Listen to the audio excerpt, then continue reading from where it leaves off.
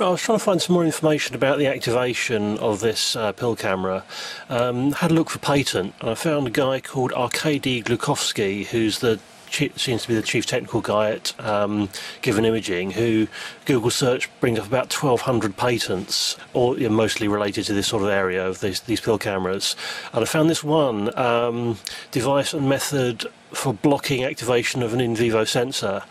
And this basically talks about using some sort of non-volatile element. There's various sort of diagrams, there's some description of the overall thing, and they all show this non-volatile memory operation blocker.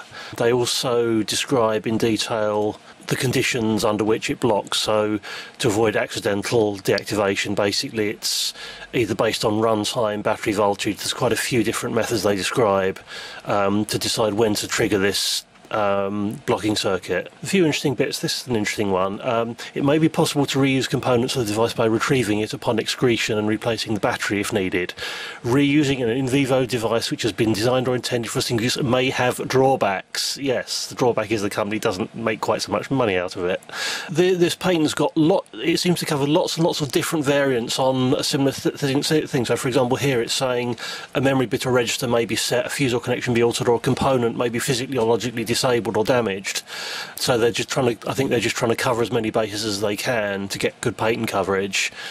In terms of the activation, so it's mostly based on runtime, but there's also mention of being triggered by an external device, an external broadcast signal to trigger it.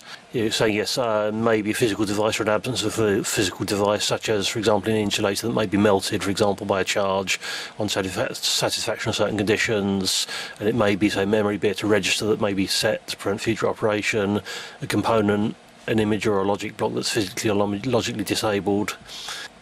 And also the other option they mention is, instead of just an enable, just effectively a runtimer, so the thing will just keep track of time and just stop working when the value of that runtimer is over a certain amount, and also deciding to trigger it once the battery voltage goes below a certain level.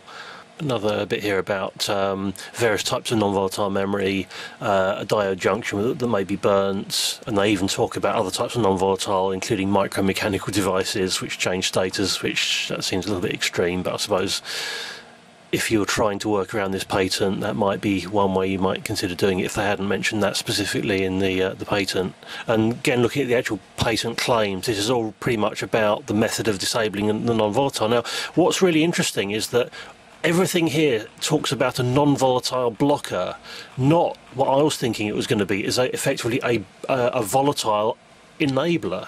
Now, that is quite interesting because they seem to have covered pretty much all the bases in terms of non-volatile memory in this patent, but not any volatile methods. Now, maybe it's because somebody else has patented that, but considering how, the number of patents these guys have got and the amount of detail this goes into, I'm just amazed that I'd be very surprised they haven't actually thought of the idea of a volatile thing that just needs some sort of factory activation process that then drops out when the battery goes. So,